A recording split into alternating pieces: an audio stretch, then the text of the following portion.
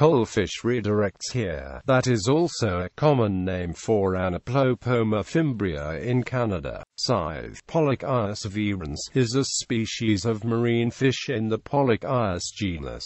Together with Pollachius it is generally referred to in the U.S. as pollock. Other names include the Boston blues, coalfish, coley, and scythe in the UK. Description: this species can be separated from P. pollachius by looking at the relative lengths of the upper and lower jaws. P. pollachius has a longer underslung lower jaw while P. virens has approximately equal upper and lower jaw lengths. This gives a very different profile to the head.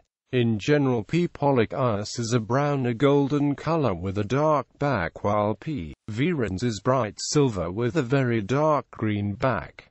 P. virens generally appears to have relatively larger eyes. The lateral line of P. pollachius has a noticeable kink over the pectoral fins, while that of P. virens is straighter. The flesh of coalfish is darkly colored, while that of P. pollachius is similar to other members of the cod family. This dark color in the fresh, uncooked flesh may have led to the undeserved reputation of this fish as poor for eating. It is common in the northern parts of the northern Atlantic, including the Bay of Biscay and Palmas Altos campus.